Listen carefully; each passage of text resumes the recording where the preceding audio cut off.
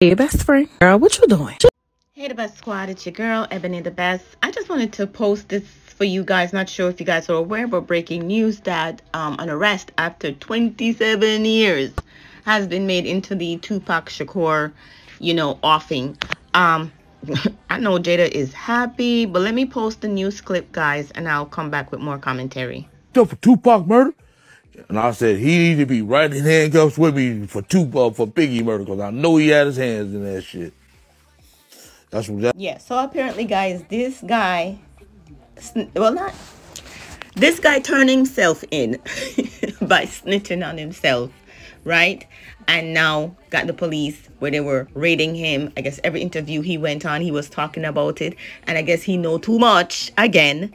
And them just lock him up after 27 years. Just said that his mom, is not around to see the final outcome. I know way back a couple years ago when they had murdered, off this same guy, Coffee, the nephew, for the crime.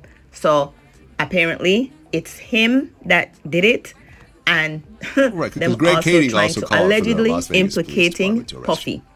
Anyway, I'm gonna put the news clip here, so listen to it, put your comment, and I'll talk to you again in the next video. All right, bye. Within that section, handled this investigation from its onset and for a short amount of time.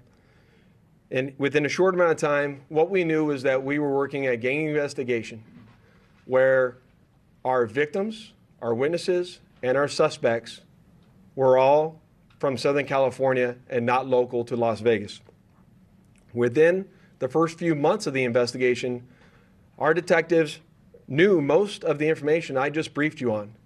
However, we never had the necessary evidence to bring this case forward and present it for criminal charges. As time went on, this case had been reviewed multiple times by different investigators assigned to my section, but it wasn't until 2018 that this case was reinvigorated as additional information came to light related to this homicide. Specifically, Dwayne Davis's own admissions to his involvement in this homicide investigation that he provided to numerous different media outlets. In our section, we knew at this time that this was likely our last time to take a run at this case to successfully solve this case and bring forth a criminal charge. It was at that time that this case was assigned to Cliff Mogg, a detective within my homicide section. And over the last 5 years, my section worked closely, hand in hand with the Clark County District Attorney's Office and followed a systematic investigative plan over the last 5 years. We've conducted countless interviews and corroborated numerous facts that were not only consistent with the crime scene on the night of the incident, but also corroborated and were consistent with the sequence of events that night. This ultimately led to us procuring a search warrant which was executed at Mr. Davis's residence in Henderson, Nevada. And following the execution of that search warrant, in close coordination with the District Attorney's Office, this case was presented to the grand jury, which ultimately led to Davis being indicted. What Bible do you?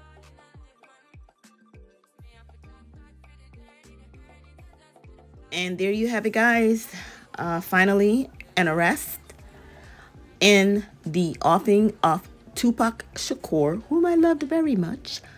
I'm sure Jada is at peace right now. Maybe she has some kind of premonition. That's why she posted that video of her, Tupac and her trying to dance. Anyway, guys, that's all I have to say. Hit that like, comment, subscribe button.